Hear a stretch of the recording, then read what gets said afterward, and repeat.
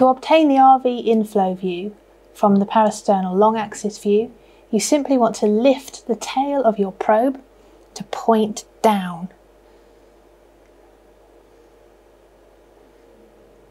And when you're pointing towards the right ventricle, you will have right ventricle at the top, tricuspid valve in the middle, and right atrium at the bottom.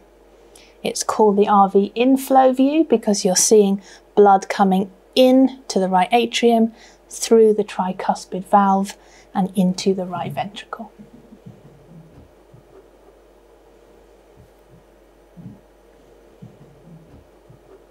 This view also gives you good alignment for your colour Doppler. Most patients will have at least trivial tricuspid regurgitation. And it's also a good idea to put your continuous wave Doppler through whatever jet you can see.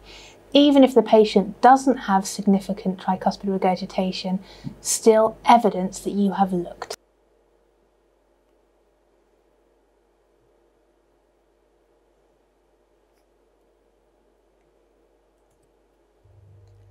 Even though this patient does not have significant tricuspid regurgitation or any evidence of elevated pulmonary pressures, nevertheless, I'm putting my scale at around 3 meters per second so that I would capture any high velocities of tricuspid regurgitation if there were any. And I'm making sure to move my baseline to the top of my scale because it's regurgitation, and from this view, that means it's going away from me, back into the right atrium. So I want to make sure my baseline is up here and I can capture any blood that's moving this way.